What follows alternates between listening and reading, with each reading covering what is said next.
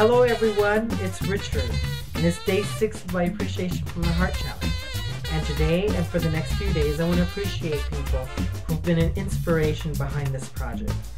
And today, I want to appreciate Avram Gonzales.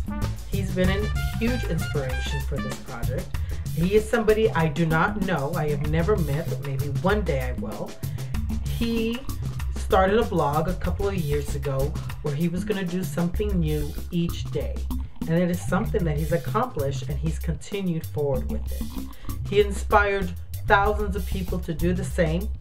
He inspired me and gave me the idea of, through his work, that I can take my passion for appreciation and appreciate somebody new each day and post a video about it. And hopefully create a ripple effect that it will go out into the world and make a difference and change the world for the better. So Avram Gonzales, thank you.